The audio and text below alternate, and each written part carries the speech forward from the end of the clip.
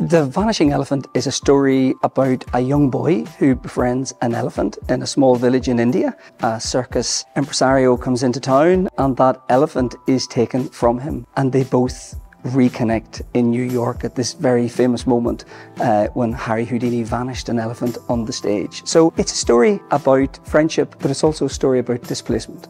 It was actually whenever we were performing in New York with a show called Novelli's War, which was at the New Victory Theatre a number of years ago, and someone just said off the cuff, you know, on this stage, Harry Houdini vanished an elephant, and hence the Vanishing Elephant, the story was created at that moment. So I'm playing Harry Houdini, master magician, stuntman, but don't tell him that, and marketer.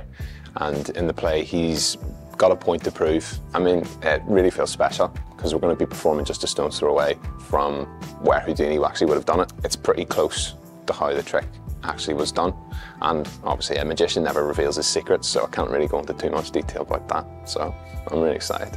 Arts Council NI support Cahoots through our annually funded programme, with thanks to the National Lottery players for that, and through various other programmes throughout the year. So strategically, it's really important for Arts Council to resource opportunities for our work to be presented on a global stage and to reach international audiences. Cahoots are a world-class theatre company, and it's only fitting that they should produce their work and produce it for a world-class audience.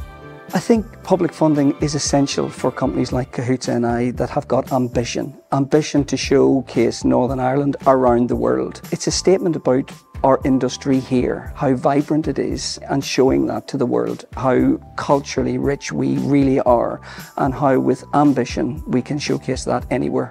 We're really excited to be opening this piece in New York. We've partnered with the New Victory Theatre, which is a Broadway venue, and this show will open on the 14th of October.